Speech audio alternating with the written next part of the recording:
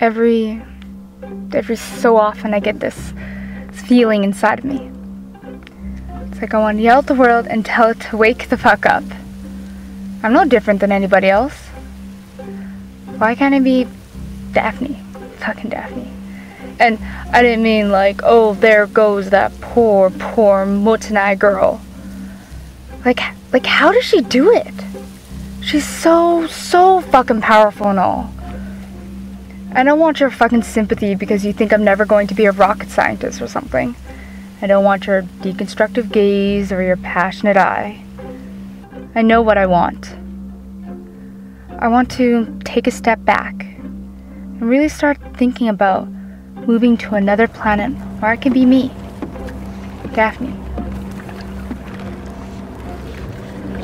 She's so fucking powerful and all.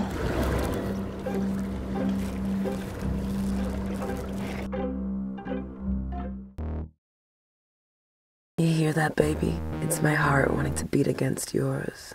Fine sister against my chocolate brown brother. 'Cause I love that brown skin. Chocolate mocha, brown skin. I know you want this. Stop fronting like you don't. I'm wondering whether I should even waste my time with you. Waste my precious breath when there's so many fine, educated men out there. No, seriously, what the hell is wrong with you? I'm 1 in a million. The divine creator, the oh my god, she's hot maker. I'm the one you want to appreciate, circulate. You better get on this bus because it's leaving, baby. You want it? Want it? Take it? I don't know, maybe you might want to take this slow. Maybe I'll take your number to make you feel like you divided and conquered. And what was your name again? Breathe. Breathe. Just breathe. My name is Tula. I'm 32 years old. I live in a white apartment on the Kyle Way.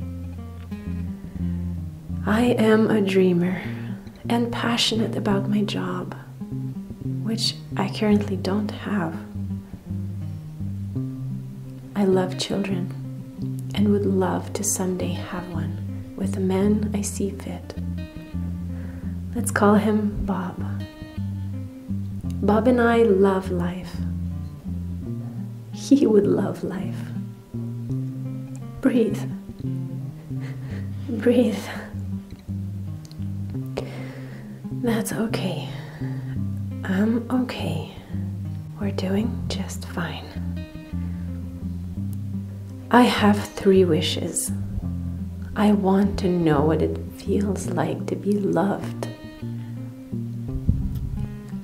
I love life, and I'm not afraid to die.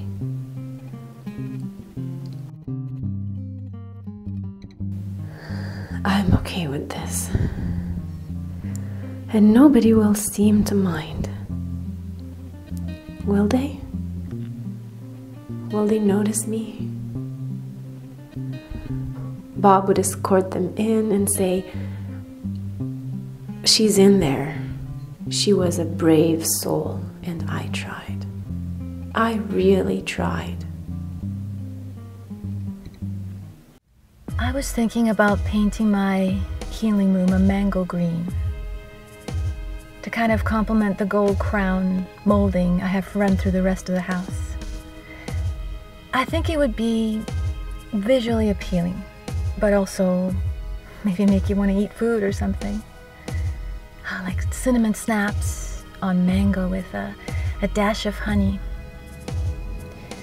I think like it would give the viewer an opportunity to gaze out through my window and see all the lovely nuances which are so apparently real and unnoticed.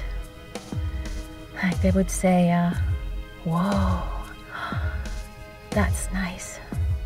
I really like that.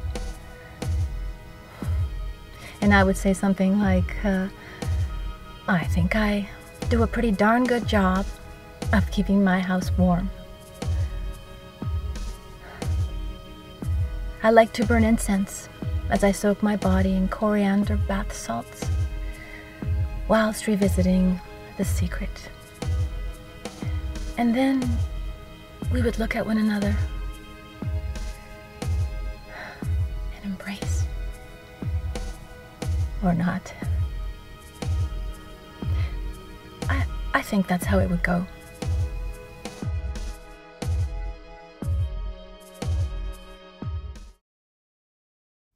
There are so many ways I need to thank myself. I can thank myself for the strength, the wonderment, and the courage I've mustered up to become somebody in this world. Don't all speak at once. But yes, I'm doing it, beating the odds. They made the rules and I'm breaking them. Oh, Jesus Christ. They will all jump at the chance of meeting me and write about it on their editorial walls. Rose, the woman who took it all. I'm not the one to gloat over my deeds, but yo, I'm good.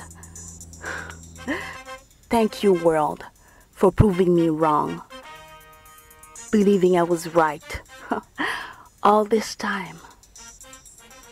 Look at me now. Look at me now. One strong sister.